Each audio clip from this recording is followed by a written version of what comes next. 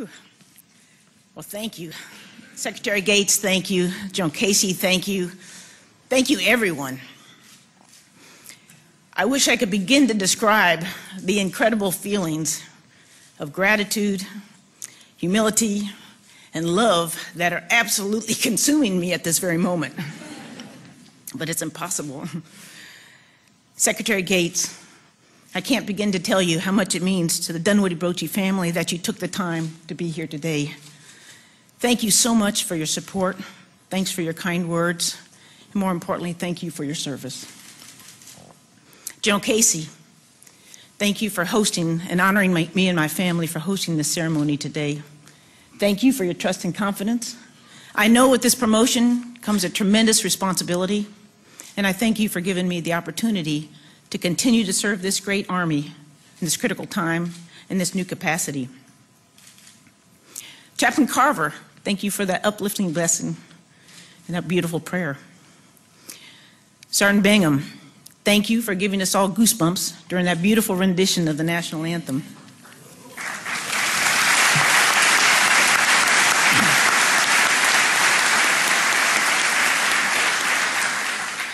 And to the entire protocol team and my special staff who pulled this all together, no easy task. Thank you so much. Thank all of you.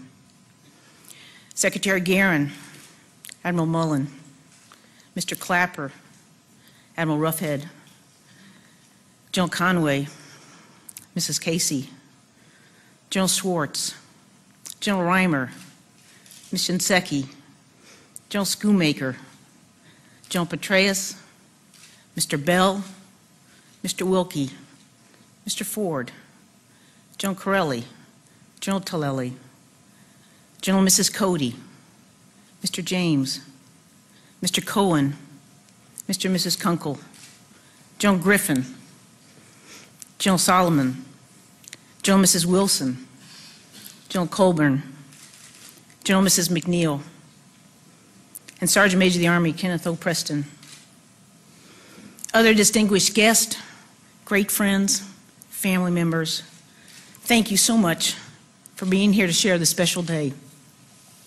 I know so many have come so far, and we're truly grateful. You know, I've had the chance and opportunity to be in audiences like the one assembled today, but I can assure you the view from up here is much different.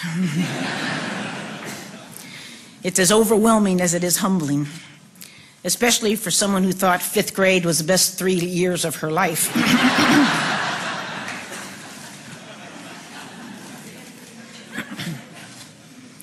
Secretary Guerin, in your opening remarks at AUSA this year at the convention, you mentioned that this was the year of the last for this administration, the last this and the last that.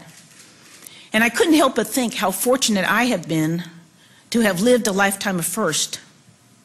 And it's been the Army, this Army, that has given me those opportunities. And I stand before you today as one of the luckiest people in the world. Lucky because I have been blessed in so many ways. I grew up in a wonderful family, very special family. And it was special because I had the best mom and dad a kid could ever ask for. And I had sisters and brothers who made growing up fun. Heck, all we ever worried about was Dad going to let us stay up to watch the second half of Bonanza. And was Santa Claus really going to deliver the goods? Seriously, I've wanted for nothing. And now I have a wonderful husband, cute dog, great job, great friends, and we get to call Hawaii our home. And I thank the Lord for these blessings every day. But the blessings don't stop there. My dad, who will soon be 90 years old, as you know, is here today. That's him right there.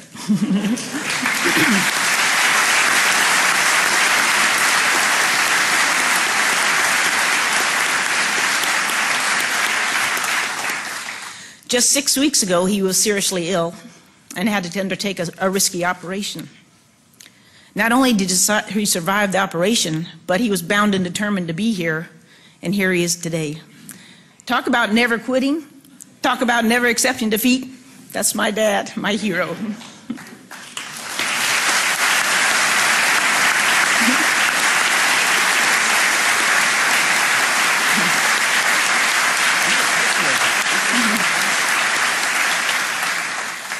As you heard, Dad's a West Point class of 1943, and his dad, Halsey, was West Point class of 1905, and his granddad, Henry, was West Point class of 1866. Now you understand why people think I have olive drab blood.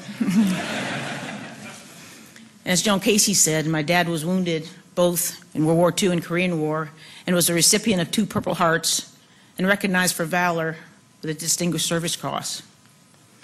When people talk to him about his 2 Purple Hearts, he's quick to say he was just a slow learner. But we all know better. And Dad, I'm grateful for this opportunity to say thanks for your service to our nation and for instilling in me the timeless values of integrity, courage, and sense of values. And I know most of my success is founded in what I learned from you as a dad, as a patriot, and as a soldier.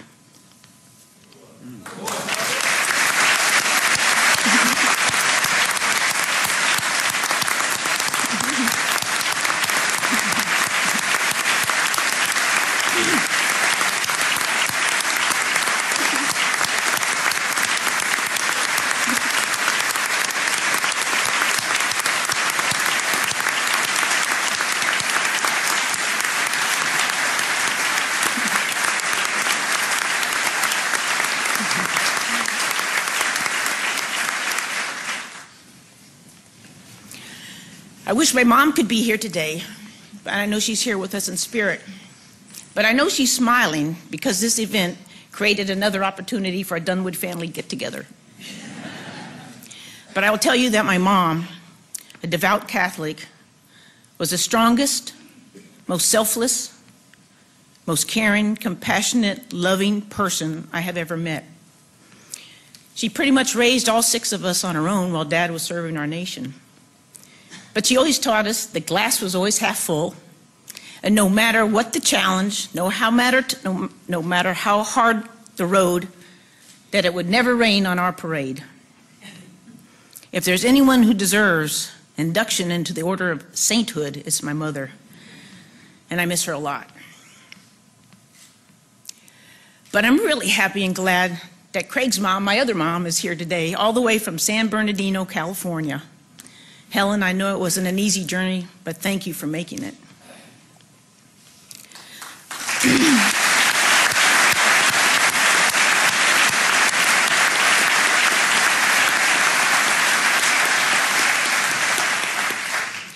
I'd like to introduce the rest of the Dunwoody Broche clan, all of who I'm so very proud of. My brother Buck, who's also a West Point grad, class of 70, made a career in the business world after he did his time in the Army, and now has kind of put his life on hold to help care for my dad. My sister Sue, she was the 3rd female helicopter pilot in our Army, and now continues to serve our Army at CENTCOM headquarters as a retiree recall.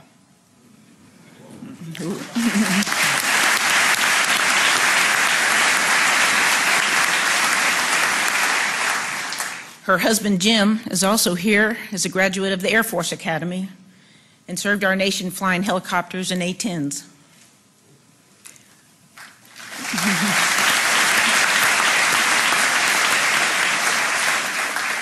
Their daughter, Captain Jenny Scheck, is also an Air Force Academy grad, class of 2000, and like her dad, she flies A-10s and recently returned from flying combat missions in Afghanistan.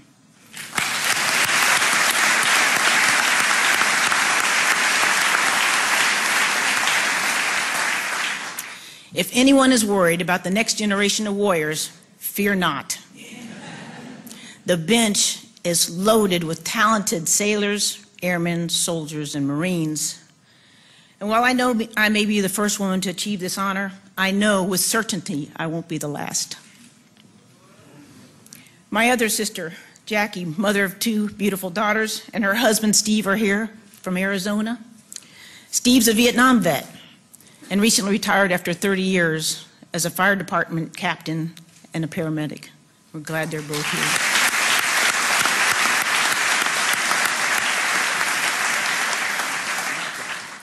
And one of their daughters, Brooke, and her husband, Nikolai, are here.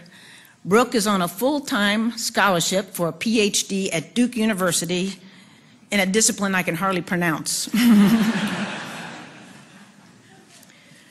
My brother Bill is here from Oklahoma. He's working on the new construction there at Fort Sill. Bill, thank you for being here and making our Dunwoody family reunion complete. And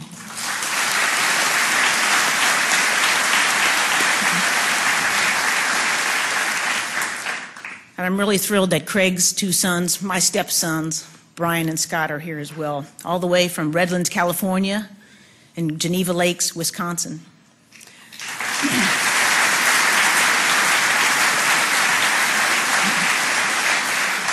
I can't tell you how much it means that you're here.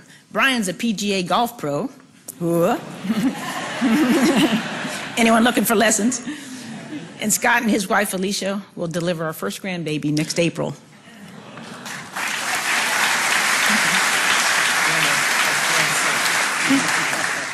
Grandson. Grandson, I stand corrected.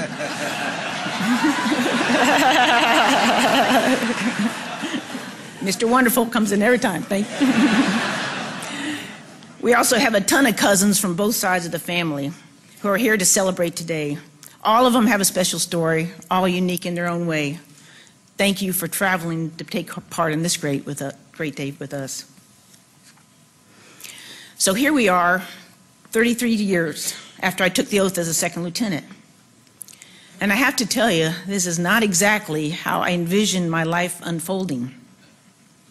Even as a young kid, all I ever wanted to do was teach physical education and raise a family. And I joined the Army right out of college. I got a direct commission as a second lieutenant with a 2-year commitment. The offer was too good to refuse.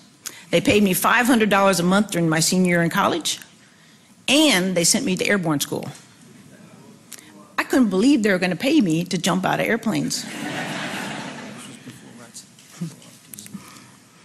But it was always clear to me that my Army experience was just going to be a 2-year detour en route to my fitness profession.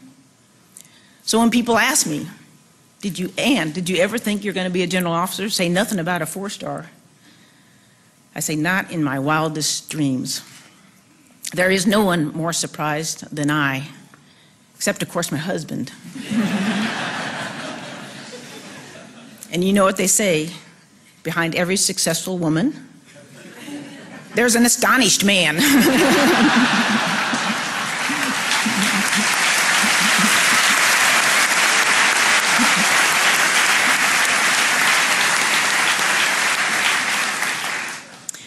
So as to my childhood dreams, well, I'm still sort of in the fitness business, and my family, there's nothing better than being part of a huge Army family that I've come to love so much. I attribute staying in the Army past my 2 years to my very first platoon sergeant, Sergeant First Class Wendell Bowen, who took the training of second lieutenants very seriously. And I remember him telling me, I'm going to make you the best lieutenant in the United States Army.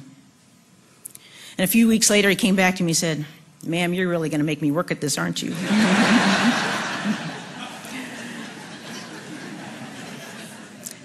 That was 1976. A period we now refer to as the broken Army. But I can assure you there was nothing broken about Sergeant First Class Wendell Bowen. He was the best NCO in the company, and he was tireless in enforcing and instilling the standards and values he knew to be the hallmark of our Army. And he's the reason I stayed. But my husband Craig is the reason I'm still here. I met Craig 21 years ago when we were students at CGSC.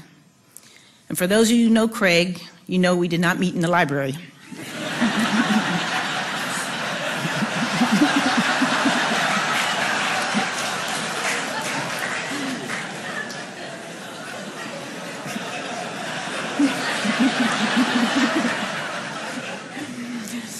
Matter of fact, I met him when we were taking the Army PT test. And he won the Army 2-mile run by a wide margin. And I remember us Army guys kind of being a little ticked that this big Air Force guy could run faster than any of us. And I don't know if it mattered because he was big or because he was Air Force. But that big Air Force guy became my running buddy, and the rest is history. But Craig's a hero in his own right, but he's my hero too. He's a man of integrity, commitment, and compassion. And all you have to do is talk with anyone who's ever served with him and know and appreciate the respect and admiration they have for him. He served 26 years, stellar years, as an Air Force combat controller, and part of the Joint Special Operations, he led the men who brought the air power to the ground fight. Craig shares laughter as easily as tears. He encourages me and he counsels me, and every day and every now and then, he catches me off guard and interrupts me in whatever I'm doing and says, "Have I told you lately how proud I am of you?" I don't think I would be standing here today without him, but I know I would not have wanted to try.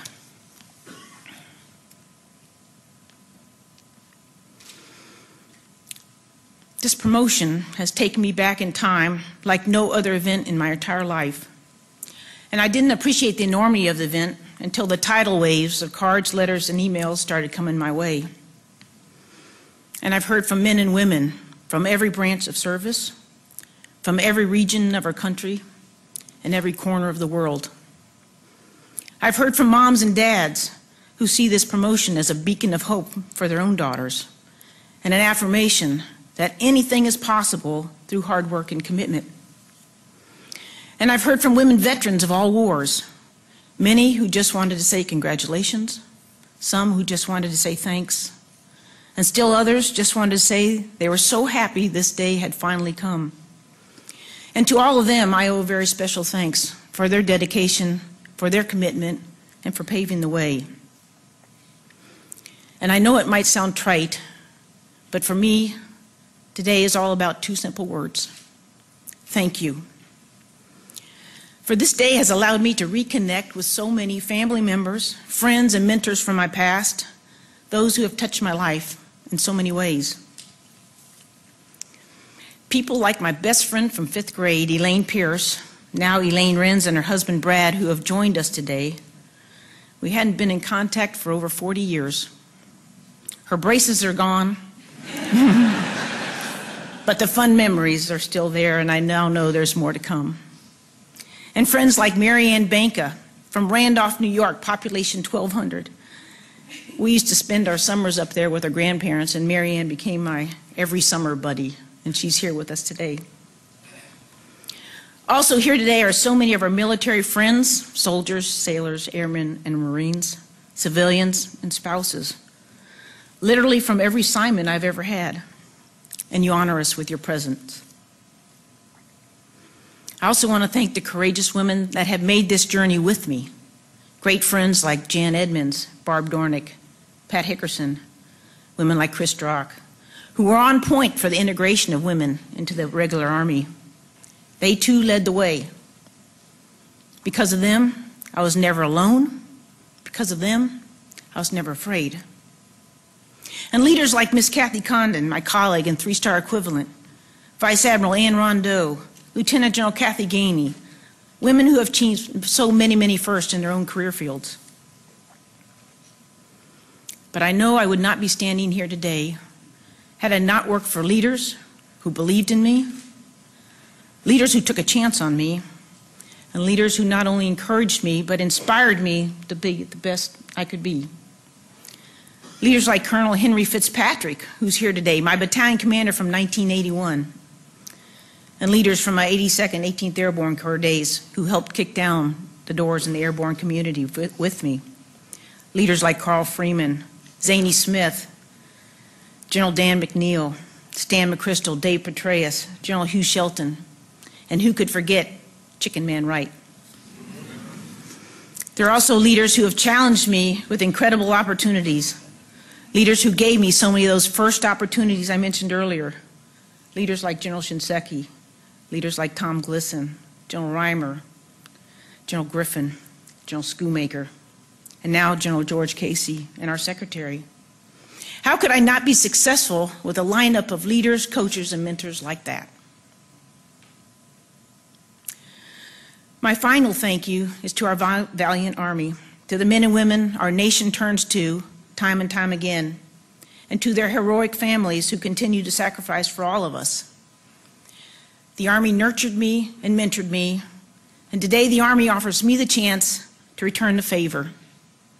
And I embrace this opportunity with open arms. And I do so with a deep commitment to the Army, with all the energy, strength, and determination of one proud soldier.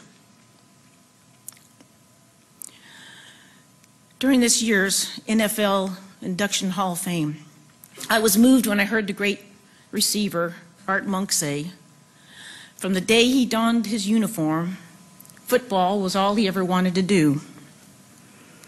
And even though I thought I was only coming to the Army for 2 years, I now know, from the day I first donned my uniform, soldiering is all I ever wanted to do. I can't point to any one life-changing epiphany, but I now know the Army profession I'm so proud to be part of is a reflection of the very values I grew up in the Dunwoody family. General Casey, I'm honored to be joining your 4-star bench of general officers, an extraordinary band of brothers who have the responsibility of guiding our nation's Army and its incredible soldiers into the future. Thank you, and God bless all of you.